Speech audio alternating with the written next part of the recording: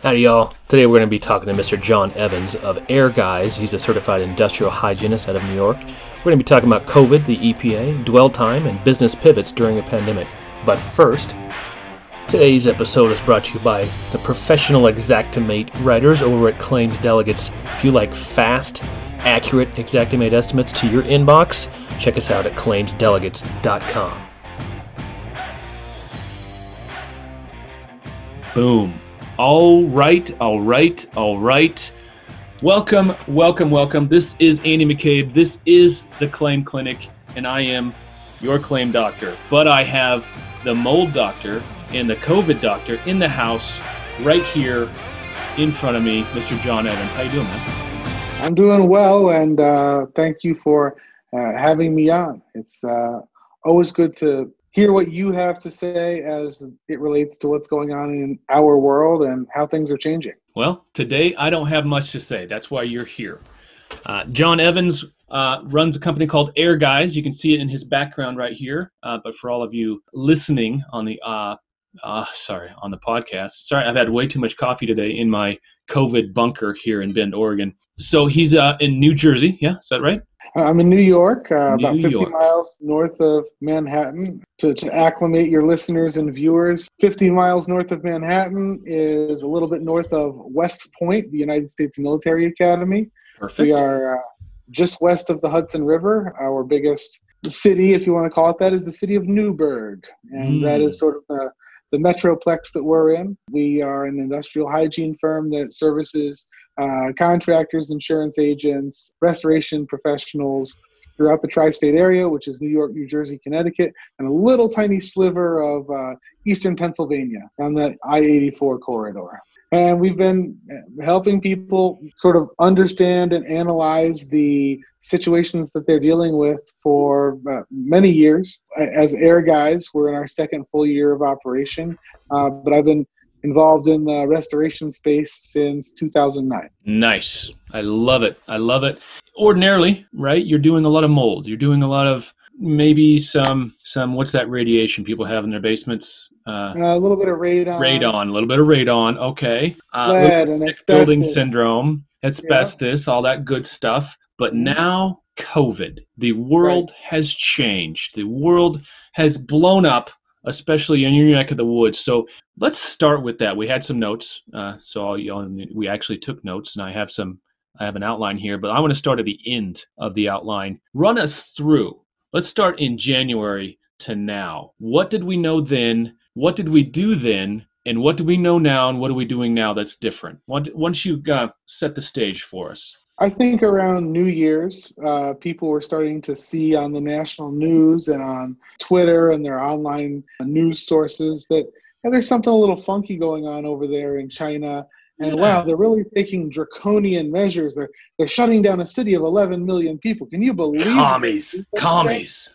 Exactly. And we're seeing images of people, kicking and screaming, being drugged down the street by the police. Yes. That'll never happen here, we thought to ourselves. And guess what? We just saw that yesterday on the news. I know. And so I think that our world literally has changed since my line in the sand for this world changing was around the Super Bowl.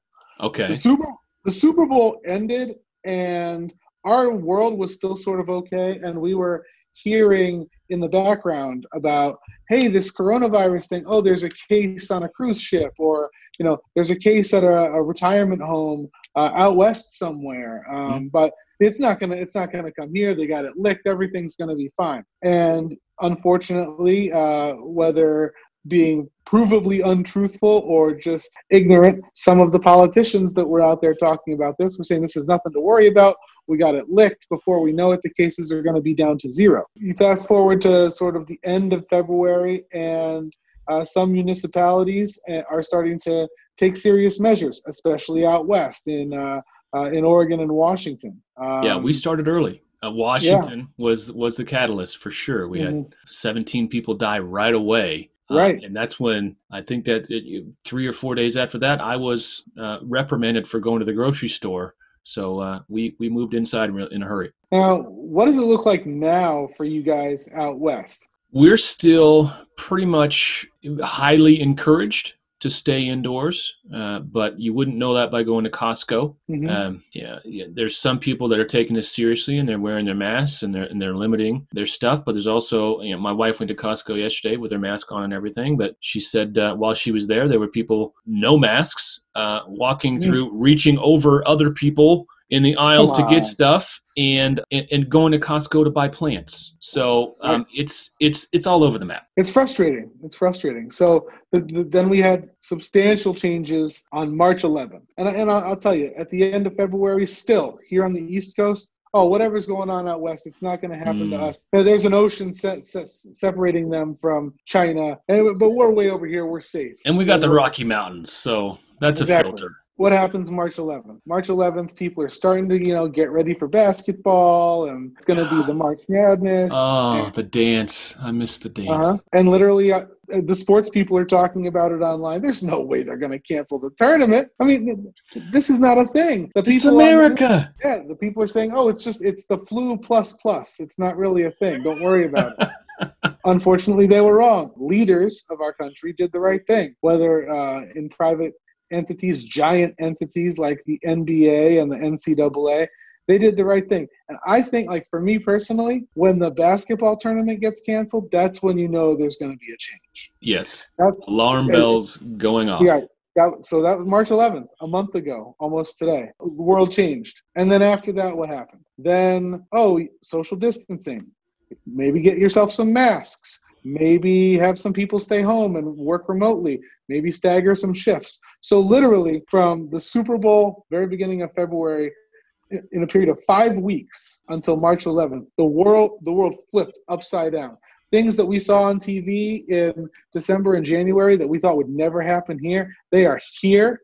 Just, people aren't kicking and screaming in foreign tongues. They're being, ushered to where they need to go in a more reserved manner, I would say. Right. Well, I think someone would argue that the Kansas City Chiefs actually winning was the catalyst. That's what caused the world to flip, and that's part of the problem. Right. I think it's possible. Oh, so you are actively helping contractors, helping property owners deal with this. What are you doing? What types of things are you doing now in the trenches, as it were, with this COVID-related stuff? So, And should we call it COVID?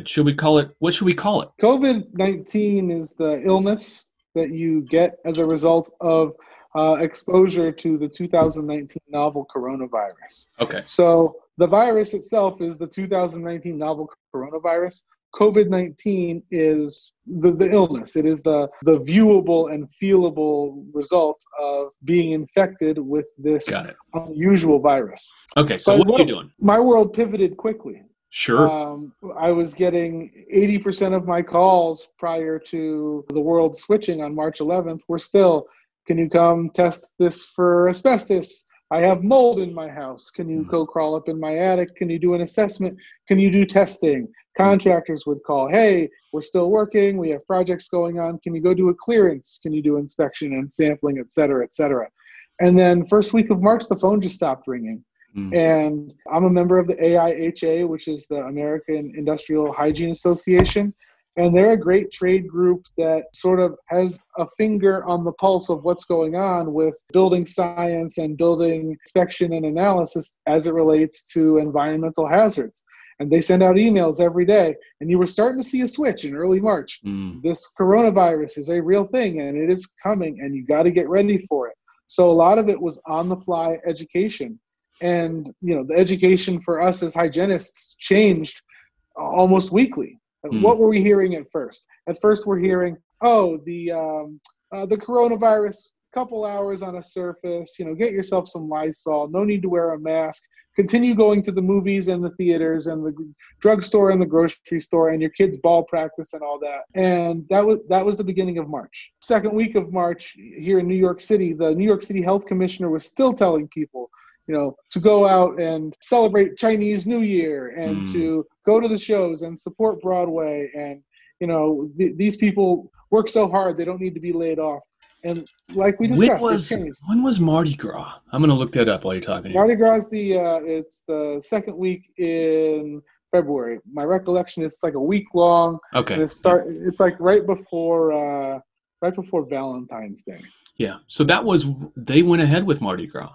They did. And now New Orleans is paying the price, as it were. Yeah, but I don't think as a nation we were as aware of the dangers, of the risk at that time. Unless you live in Louisiana, your worldview generally doesn't include what's going on in New Orleans. True. When do we hear about New Orleans? Super Bowl, Mardi Gras. Period. Exactly. Or that hurricane that happened, but it's been a while. Yeah, and they've mostly recovered. But what I'm doing at this point is I had to pivot my business as a hygienist and get the word out to all of my contractor partners. Okay, guys, this is coming, and you're either going to be ready to act or you're going to be sending people home. Thankfully, some of the major ones here in New York shared my view and prepared themselves, purchased new equipment that they didn't have before in large numbers. What is that equipment? What is that? What are they using now that they weren't? A large amount. I mean, a small to moderate sized restoration company might have 1 or 2 cold foggers. They might have an electrostatic sprayer. They might have way more air scrubbing equipment than they would have prior to this. Mm-hmm. And getting that from their big suppliers, John Don, Aramco, Interlink, the big boys. And when that stuff sort of dried up in the first week of March, okay, guys, let's pivot. Let's find non-traditional sources. They're going to places like Tractor Supply. They're going to places like Acme Tools online that has a big presence in Minnesota and Wisconsin, and finding gear at these non-traditional regional places that you never would have thought of before. They also sort of loaded up on a lot of the chemicals that they felt were going to be included or added to this list that the EPA has of N-list chemicals. So we had contractors gambling on, we can't get this chemical that we know is listed. We bet the EPA is going to add this other chemical, so they just went ahead and bought it. Yes, this happened. I know. I could tell you 10 that I know of that were like, we're going to get this stuff. We feel very strongly, and unfortunately, some of them got sold snake oil. The salesman said, "Oh, well, this formulation is definitely going to be added to the list," and now they're sitting on a stockpile of very fragrant chemical that doesn't really do anything. So what does work? What it does work? What should work? And what doesn't work? Let's go with what does. Let's go with what doesn't work. Let's do that in reverse. Okay, I won't say what doesn't work because nobody knows. Okay, what doesn't work. So explain that. Why is that? There's a list that's put out by the EPA. It is updated twice daily of chemicals that are authorized for the use to handle emerging pathogens. As of this morning, it was 32 pages long, and it includes all the big boys that we know of. It's your Benefect, it's your Benefect Decon 30, it's your BioEsk, it's your Concrobium, it's your Sporicidin, a whole list of Clorox chemicals, many of which are available in a household formulation, and then a bunch where you can get them in 55-gallon drums. I was talking to one of the rebels who is a saleswoman for one of the big supply houses, first week of March. Hey, I need some Benefect. And what does she tell me? Oh, just had a tractor trailer come in. Somebody bought the entire tractor trailer without even seeing it. And it's don't being driven unload now. It. Just ship it to me. Just ship it, about $300,000 worth, because they were expecting that this was going to come, and they're a large metro area, not here in the Northeast. Anything that's on that list, the EPA is taking the position. We believe that the formulation of this particular chemical is going to kill or render inactive this 2019 novel coronavirus because it was effective against SARS in 2013 and then MERS as well, the Middle Eastern Respiratory Syndrome virus. So anytime that your contractors are using chemicals that are on that list that are not expired, I've run into that a couple times. Oh, I got a really good deal on this BioEsk. And then it's only 6 years old. You look at the bottom of it and it says 2017, Yeah, chemicals do go bad. Yes, they do. You're in compliance. Okay, so it's Now, one thing. It's one thing to have the chemical. It's right. the other thing. The application of that chemical is key to its effectiveness. Don't be Rufus's Restoration. Go in there with your pesticide sprayer, pour 2 gallons of the Benefect inside, pump it up, wrap a T-shirt around your face, and go spraying the walls and say, "Yep, you're all virused out, sir. That's going to be 5,800." I've That would seen not be the right way to do it. Okay. no, and Note I've to self. seen, but I've seen it because I get the call after Rufus has left and submitted his exorbitant bill, and then a real company comes in and is like, "Well, no, what you're describing doesn't really sound like it's correct." What is correct? Correct is knowing your dwell time. Dwell Yes. time is the action word that we're hearing a lot of as we're handling this. Every single one of the chemicals on the N list has an EPA registration number that is on the label. You can cross-reference that EPA registration number with the one that's on the EPA website, because as most of you are aware, there are a variety of different formulations. Some of the big companies might have their own that has the same EPA labeling as one that we buy at Aramco or Interlink. Okay.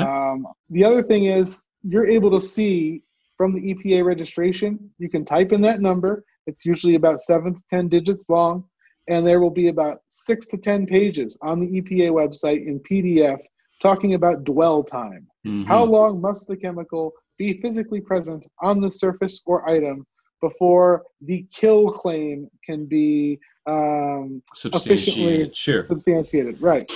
So here's what you got to do. Not only are you doing the disinfectant application, but either someone on your staff or more properly, a third-party hygienic inspector, whether it's an IEP, an IH like myself, should be coming out and verifying that you're doing what you said you did, especially if you're in a large commercial structure, a municipal building, that sort of thing, because this is a time that none of us have ever experienced before. The only thing that I can think of in my lifetime is like 9/11, where the world literally changed overnight for everybody. Yep. And so when you're up late at night watching TV, when you can't sleep, when you're thinking about what you're going to record on your next podcast, who do we see on TV? It's the lawyers talking about 9/11 from 19 years ago and how you can get your money.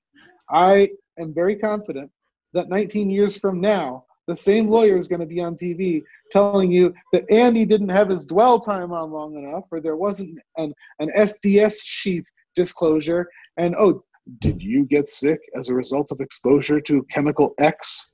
Call us today. Right.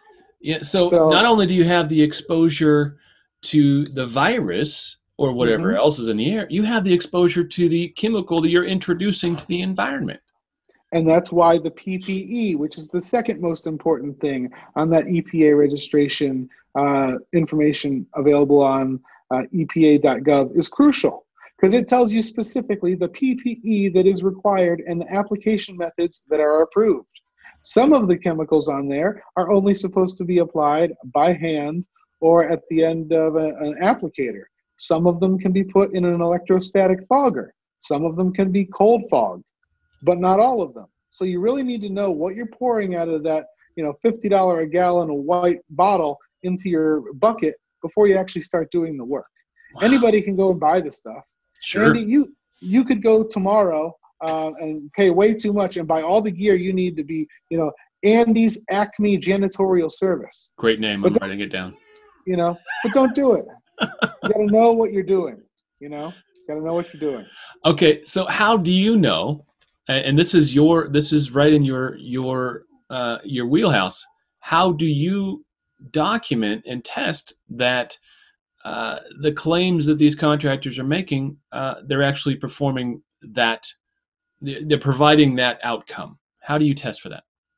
So the three major laboratories that are offering services like this are LA Testing, EMSL Analytical, and MLab P&K. Okay? And all three of those vendors have been emailing me ad nauseum, informing me that they have surface cleaning efficacy testing analysis.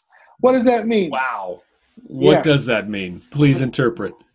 No lab, no commercial laboratory is going to allow anyone, whether it's one of your workers or clients, to take a swab of something, send it to the lab, and try and grow coronavirus. It's just not going to happen. You And don't grow coronavirus. It yeah, doesn't grow and outside of the body.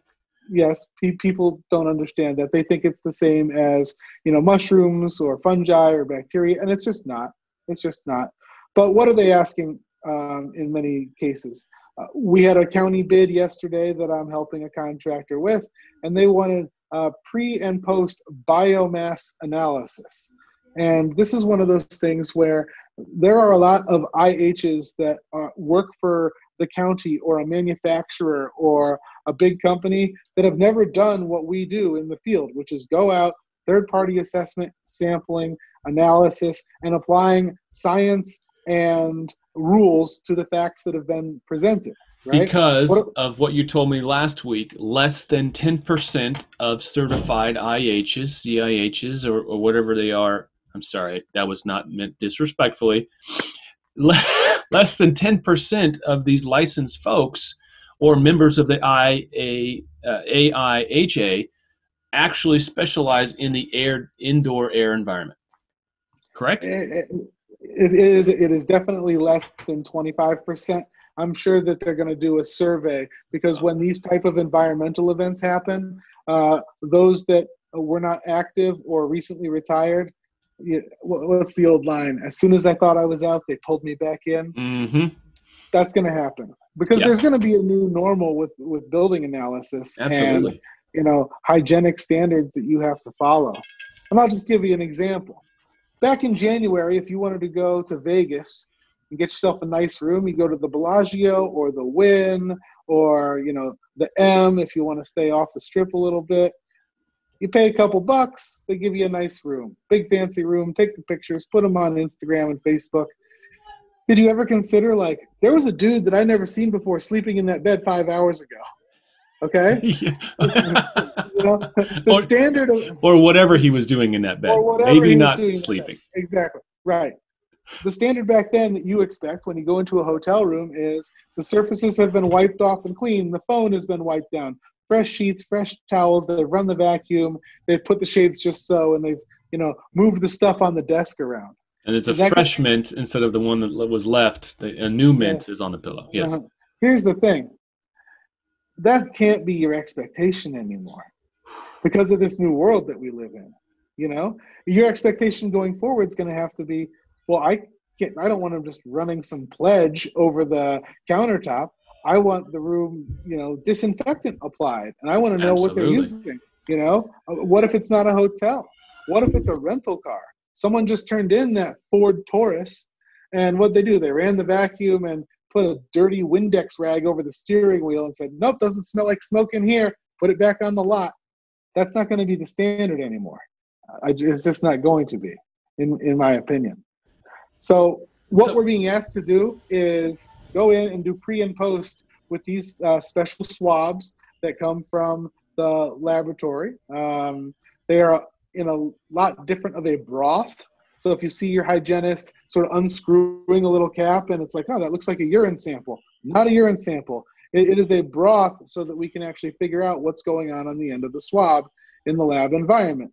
What they are asking for is the following, and this is for a large municipal contract. The municipalities here in New York has about 75 buildings.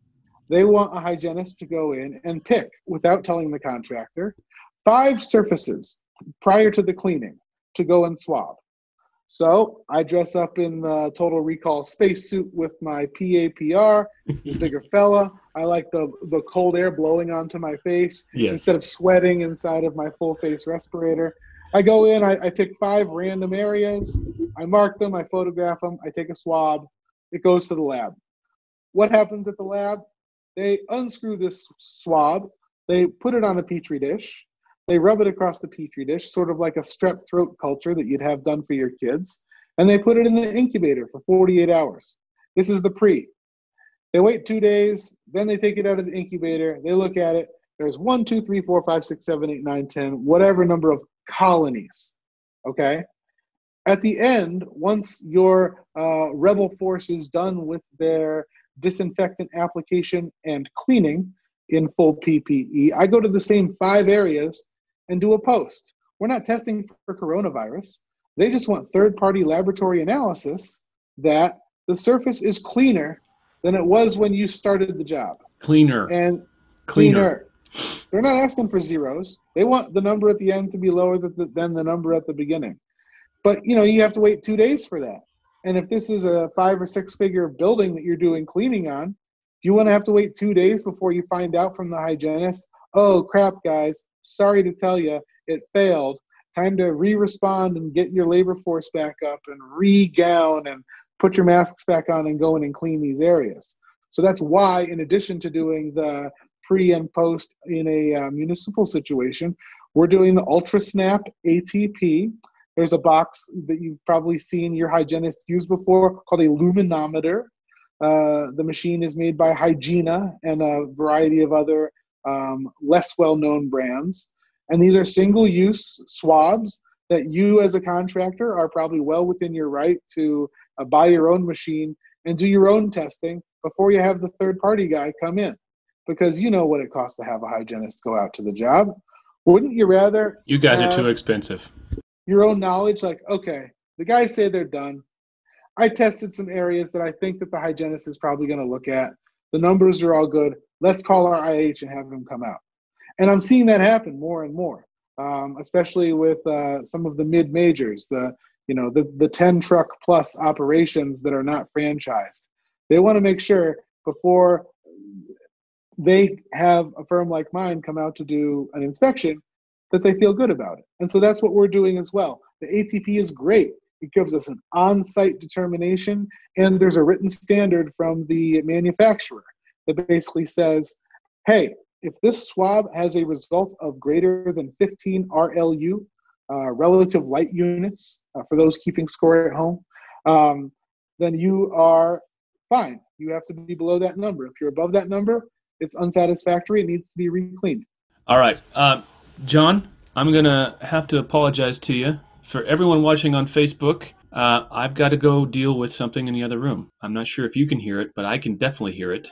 We will edit this out of the podcast, but give me 1 minute, all right? Go do what you need to do, and I'll sing for a little bit. Okay. Well, here we go, America. It's just yours truly, John Evans, here from the bunkered confines of my house here in beautiful Cornwall, New York. But it's been an interesting time to be in the hygiene field for sure. We have all right. The struggle. Seen a lot of things change, that's for sure. Andy, welcome back. How are things there at the homestead in Bend, Oregon? The quarantine bunker is yeah, it's something else. It's something else. I'll tell you a funny one, Andy. Most people that are within our age group have children. Okay. Yes. And what am I seeing other dads do when we're having moments of disobedience? I got a guy that lives in this house right down the street. He's a gym teacher. His wife's also a teacher. Okay, 3 boys. One set of twins that's like 9 and then like an 11-year-old. Mm-hmm. I'll go out to get the paper in the morning, and he's got them running laps. I'm like, nice. Good to see you. Why I got the kids running laps? He's like, if they run laps, I don't have to beat them. Truth. Hashtag truth. Yeah. For sure.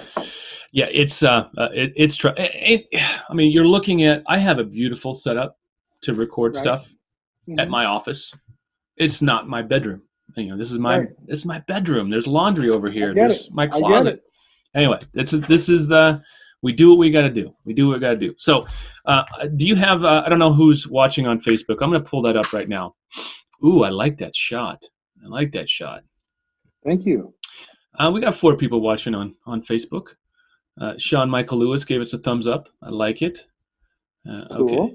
There's no... all right, I'm not seeing any messages there. Okay, let's get back to it. So current testing, we were just about to wrap up current testing methods. So ATP, I know what a luminometer is, and I also know when you use a luminometer, an ATP tester, you're not actually testing, you're not actually measuring what you're testing for, right? You're inferring the presence of a substance, a biological substance, based on proteins that are generated by the metabolizing of the biology, right? Of the bacteria. Yeah. That's an excellent Cliff's Notes description of how the ATP swabs work.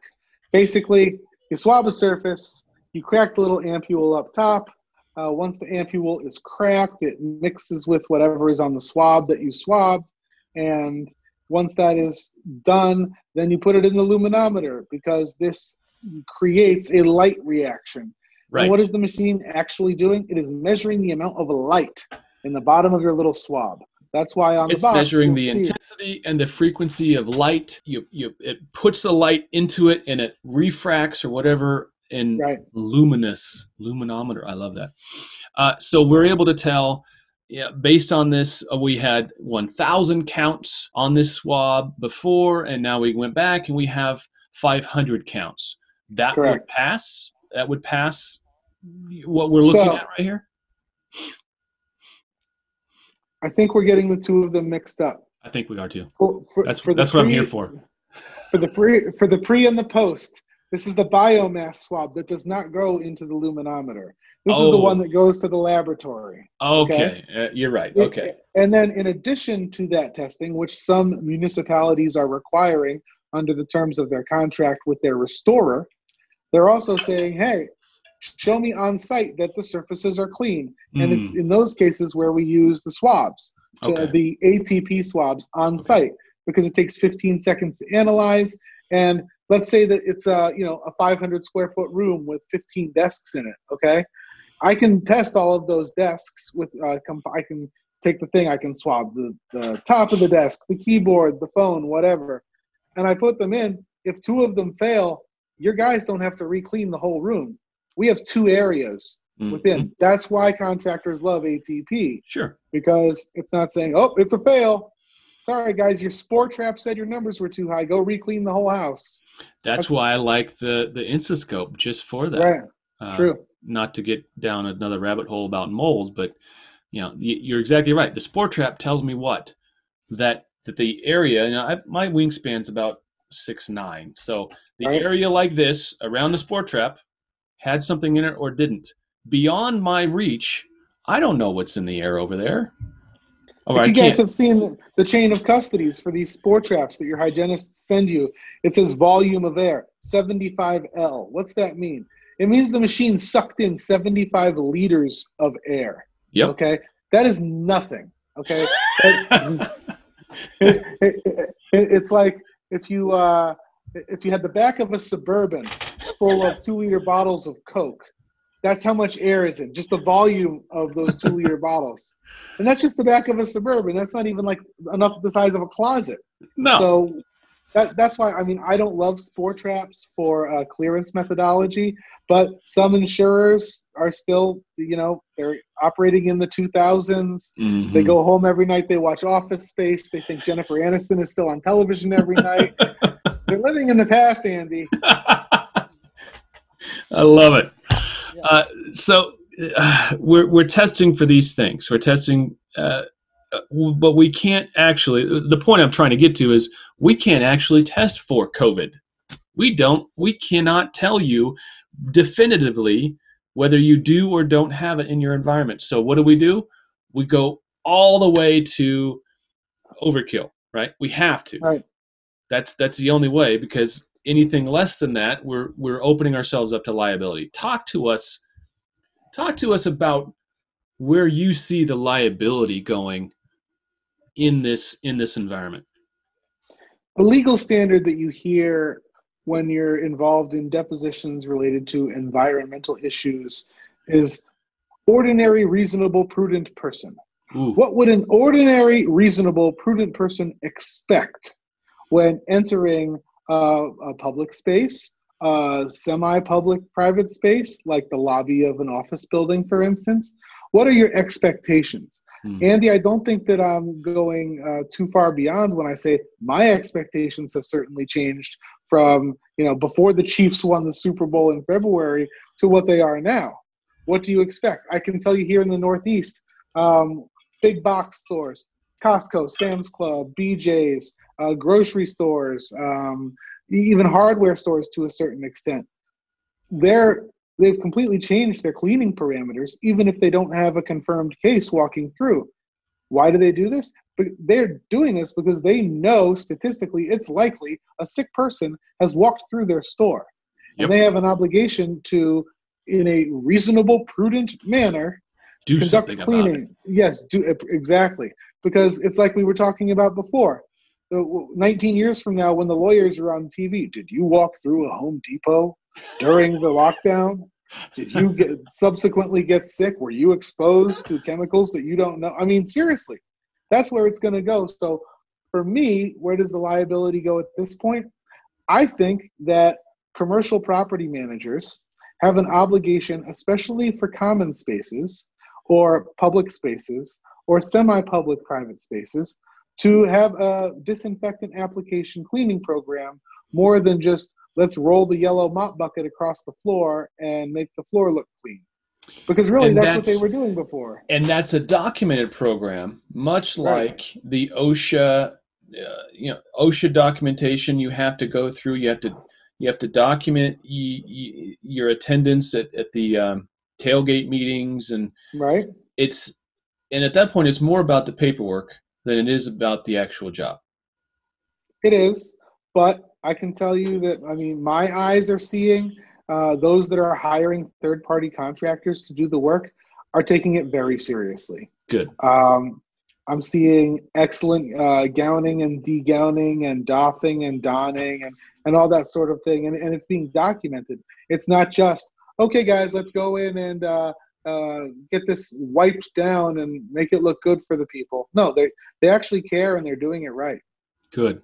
Now, you told me about a retailer who was using having their contractor or their service provider use UV light in a very unique way. Can you describe that? Are you at liberty to say that? I am.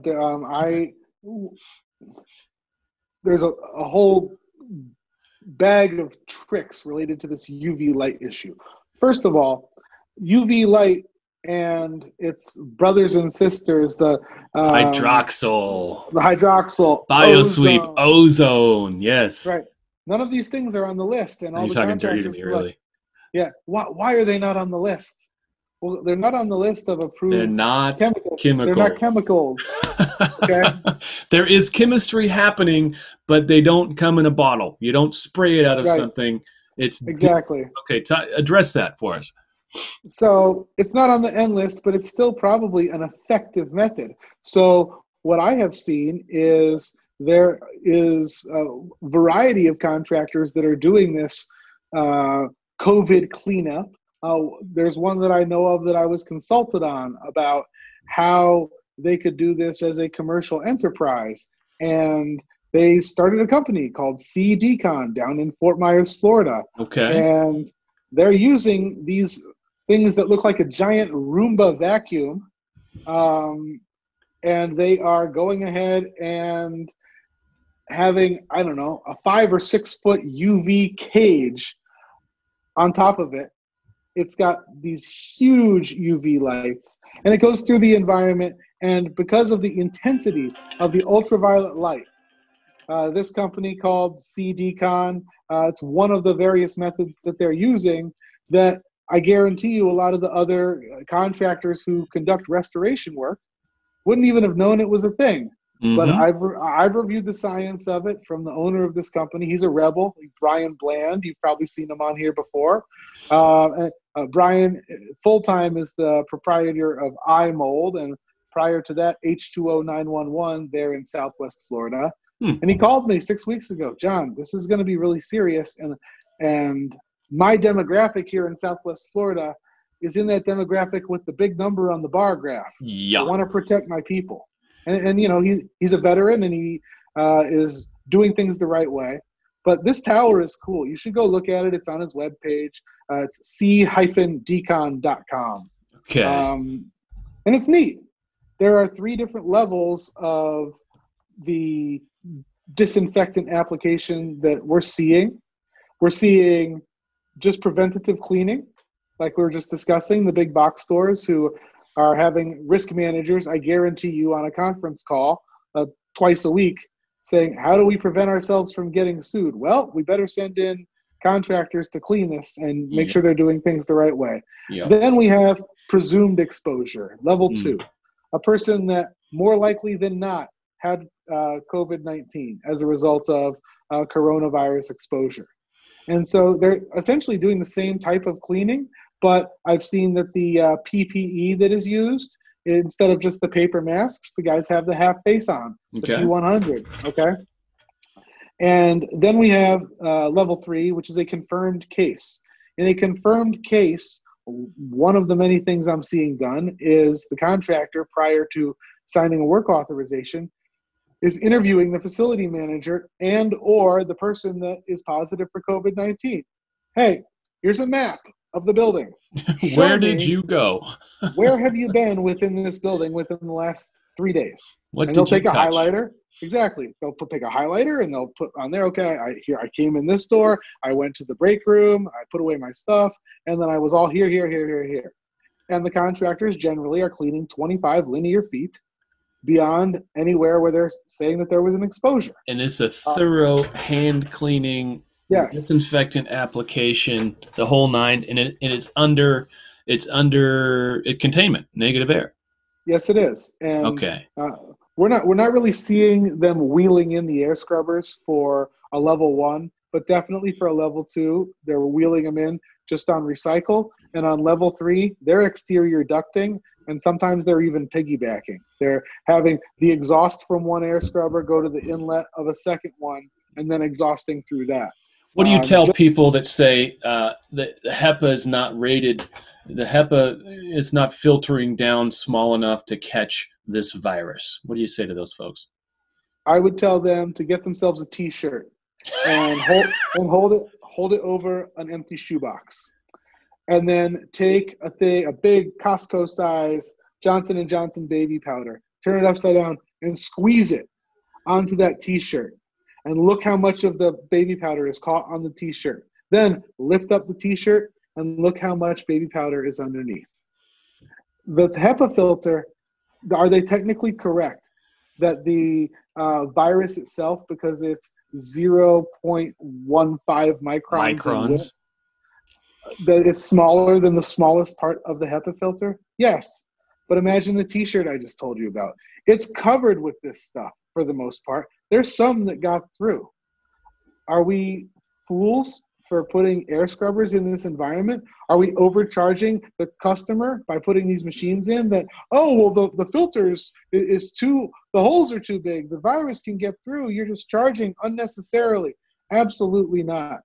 If that was the case, then why are all of these healthcare facilities that are treating COVID patients putting their rooms under negative pressure with a manometer, one of those machines that measures the negative pressure, down to 0.02 inches of water column? If they thought, and these are people that are taking CDC guidance to treat this like tuberculosis, because guess what? They know that with the respirable droplets, respiration droplets, that they can go 25 feet. You know, 6 feet is sort of a joke.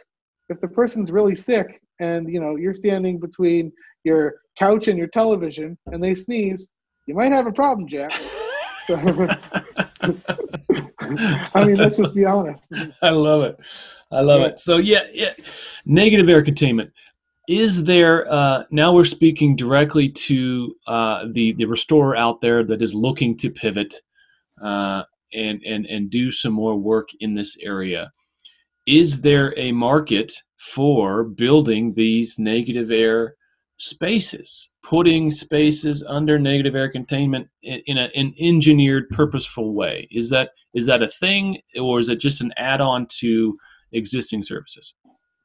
All you need to do is just look at what some of our contemporaries on the Rebel page are doing. Okay. If you look in the past 14 days, how many people have been looking for enormous numbers of air scrubbers? Guess what? It's not because they're setting up their own field hospital outside their construction office. It's because they're renting them to hospitals that need to put them under negative air. And then you ask yourself, well, how come these hospitals aren't just buying the things and putting them in themselves? And the answer is because they're a hospital, not a restoration company. And they don't want to get in the owning, maintaining, replacing air scrubbers. It is much smarter to them to just rent it from you. Boom. So when you see these inquiries on the Rebel page about, does anybody have any air scrubbers? Hey, I would guess they're not going to do a big asbestos job. I would guess they're getting a really healthy weekly rental from a healthcare facility that knows what they are. And that gets us back to the major point of this whole COVID thing. Know what you are and know what your capacity is. Everybody's phone has stopped ringing with the water damages and the fires and the mold jobs and the asbestos. Don't immediately be like, oh my God, I have to go be a COVID expert. Know what you are. Get yourself set up for it first. Make sure you have the insurance for it. Make sure you have the HAZWOPER training to be able to go and do this hazardous waste operations, because that's really what it is. That's what it is. And it's the guys that just try and pivot real quick without grooming the track before riding like a thoroughbred. They're the ones that are going to finish last in the race. Not because they didn't get a whole bunch of money on the front end, but because they got chased down on that money with the lawsuits that are going to come for not doing things the right way. 100%. 100,000%. What are the expectations right now for contractors doing this work? What are they being asked to do? They're being asked a lot of questions by their facility managers. The clients that are saying, hey, I have, for instance, a Piggly Wiggly, or I have a Kroger, and I need you to come and do cleaning. What does that look like? And you have to be asking just as many questions as you're answering, because we talked ad nauseum on this page about setting the expectation for your client. Don't say, oh, yeah, we'll come take care of it. We do the COVID cleanup. Yeah, no problem. We got the COVID. Yeah, time and materials, is that okay? Sign my work authorization. No, the expectation for the contractor should be the same as if this was a mold job or a water damage. First, you have the training, then you have the gear, and after you have the gear, then you go ahead and offer these people a professional service. Because you're only as good as the worst job you're going to do. Yeah, 100%. What are you seeing out there that's just grossly wrong? I know we've had some discussions about fogging, and there's people on both sides of that saying, well, fogging is bullshit, it doesn't work. Fogging is the way to go. That's the only way to get the dwell time, blah, blah, blah. No, you don't get the dwell time with a fogger. You have to have, you have to have an electrostatic application. Where are you at with fogging? Fogging is effective as a part of an effective coronavirus disinfectant application. Okay. Why are we fogging? We're fogging because I don't care if you have the people with the most meticulous cleaning ability. There are going to be surfaces where they don't get to everything. The fogging is sort of a secondary service that you're offering in addition to having the workers and the technicians and the operators in the full PPE with the appropriate N-list chemicals doing hand application. Belt and suspenders. And it's okay. I'm not averse to it on some of the protocols that I've been drafting for our membership. It's included using fogging as a component. But what I've heard and shot down real quick is, just get yourself some ProCure and an electrostatic sprayer, and you can just fog. You can just fog. This facility is too big for us to clean everything. We only have 6 guys. So if we just fog, we should be okay. And I'm saying, no. Well, John, why no? You're going to cost me a big job here. I'm like, no, I'm not costing you a big job. It doesn't feel like it right now because your eyes were the shape of dollar signs like Bugs Bunny just now. But do things the right way. You're going to have to spend a lot more on labor because you can't clean this 270,000 square foot manufacturing facility with 6 guys and your 10-year-old F-350 van. Like, it's just not going to happen. And they don't like to hear it, but thankfully that's another case down in New Jersey. They listened to me. And they're like, okay, what do we need? We're going to have to lay out a lot more to get this done right. But they did it right. And guess what? They had a much happier client than just a bunch of guys in there with the Ghostbusters backpack electrostatic sprayer fogging the structure and saying, okay, we're done. This is not fumigation. We are not rodent control experts. We're trying to control and effectively render inert virus that we can't see or hear or touch or smell. When the dust settles, and I'm watching the numbers pretty closely, here in Oregon, we're seeing a plateau, and I'm anticipating over the next couple days we're actually going to start to see the drop. We're going to come on the other side of this magic flat curve that we're all talking about. Once we've gone past this, let's say June, hopefully not July. What does this world look like from the perspective of an IH, of a professional restorer who does disinfection? What is a new normal on the other side of this? And I'm anticipating just different expectations from building owners and folks like that. So what do you think? I think that facility managers, building owners, and property managers are going to understand that they can't just use a janitorial company anymore. They're going to have to use a professional company with trained technicians that know more than just how to operate a mop and a bucket. Trained technicians that understand dangers of environments. I think that there's going to have to be disinfectant application. It's going to cost more money. Things are going to get more expensive. And it's going to get more expensive not just for us to conduct work because of the issues related to having all of these different facilities that are going to need cleaning. But for me, I think that in the restoration field, contractors that are just focused on chasing fires or doing mold and water damage or handling asbestos abatement or doing lead abatement, nobody's going to specialize, unless it's a standalone company, in COVID cleanup. But I think disinfectant application is something that almost everyone who's a member of this group can make a real profit generator for 2020 and into the future. I also think that we haven't seen the end of this. I think, unfortunately, for several seasons, this is going to be a seasonal issue.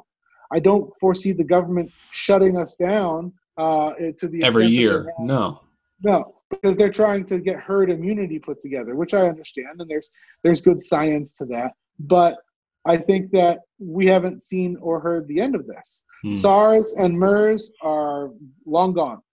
We haven't seen or heard from them in years. Remember 2 summers ago, all the pregnant females were upset about the Zika virus and the mosquitoes. We haven't heard anything about Zika. It's gone. It's not a thing. This is going to be a thing, unfortunately, because of how pervasive it's been across the globe. And it transfers a whole lot easier. You pass it on a whole lot easier. The literal virality of it is Right. stronger than some of the stuff we've seen before.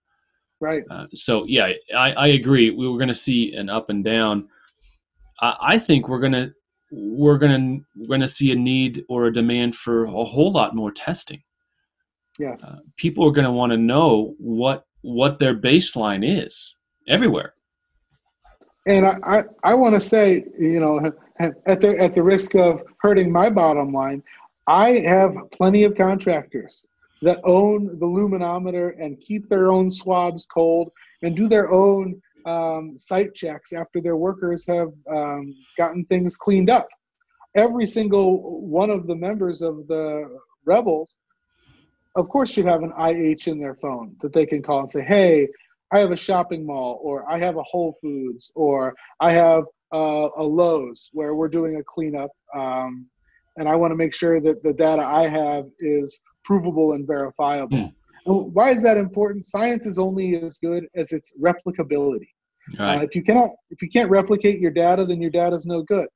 That's why a lot of these guys will even do their own testing before I come in. I've had cases, and this is funny, a contractor will have a flood, and it'll be a 1960s house, and there will be VCT tile under the carpet. and I'll get the work order. John, can you please go test this VCT tile for the presence of asbestos?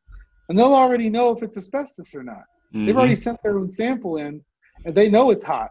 They just want to have a third party saying that it's hot. That's not unusual. Yep. Got to be able to replicate your data. And 100%. I think you're right about the testing for sure. Yeah, I think we're just going to come out of this with a just incredibly heightened awareness, where if you had mold sensitivities before, if you had a known allergy to something, you were already, in your house and your workplace, you were already keyed up to look for these things, and maybe you researched how to test for these things because you had an adverse reaction to it. Now what we have is a national adverse reaction to something, so people are going to demand a higher level of documentation and testing everywhere. And I'm excited to see what comes out of this technology-wise, and I know the Instascope is looking at airborne biology testing as well, which is exciting. That's exciting to hear. Now, let me ask you this: you ever apply for life insurance, Andy? Mm-hmm. Okay, and when you go and apply for life insurance, there's like 2 pages of a question.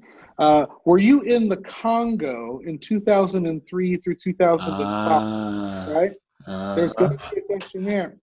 If you don't believe me, go to Select Quote and go and try and buy life insurance, and there's a new question. Have you or anyone in your household ever had COVID-19 as a result of exposure to the 2019 novel coronavirus? Get out of here. They're already responding in the underwriting. Wow. Because it's an unknown. They have literally 5 months worth of data when they compile China and what we have going on here and some of the stuff in Western Europe. What are these people who have recovered that are in their 50s? What are their lungs going to look like a year from now and 5 years from now? Right. They don't know. So is that a risk you take as an insurance company? Probably not. No, you cut that risk out. Exactly. Like cancer. Mm-hmm. I want to say one more thing. Yeah, man. There has been a lot of information floating around on the internet today about business interruption insurance as a result of this pandemic. There usually is no such animal unless you get an endorsement on your policy. And who got the endorsement on their policy that we saw in the news yesterday? Wimbledon, the British tennis championship. Yep. They bought for $2 million a year, starting for, I don't know, maybe 17 years ago. They started paying $2 million a year for pandemic insurance. And they have cashed that check.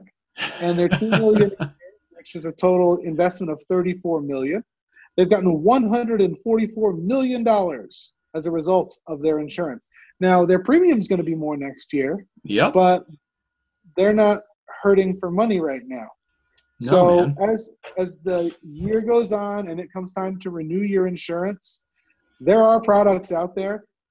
I'm aware of the products. I don't have them myself because we're a small operation.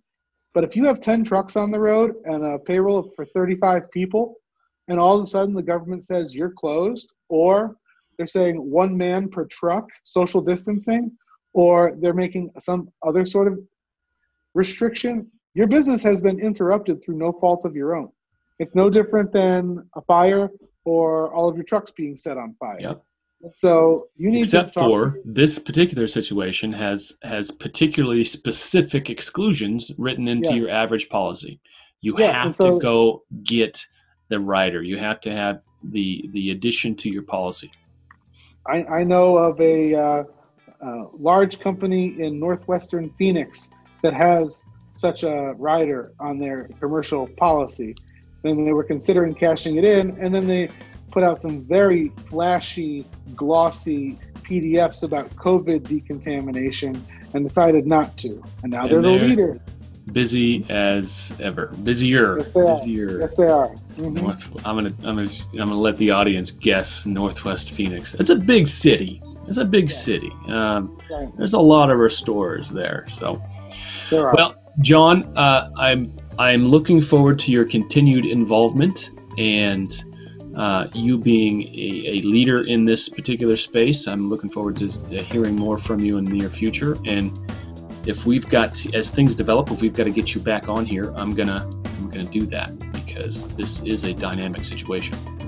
Go to Facebook, follow my page, facebook.com/airguysUS. You can just search for John Evans Air Guys, and I'll be right on there.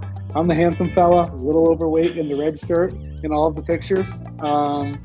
And I'm just trying to help everybody make the world a better place, put some money away for my family and my kids like everybody else is, and not have to struggle. Because why are we doing this? Because we don't want to struggle. We want to win, and we can do it together. Amen. Amen. Well said. Well, I couldn't say it better myself. Thanks for being here, and we'll be in touch. Everyone else, thanks for tuning in, and we will see you next time.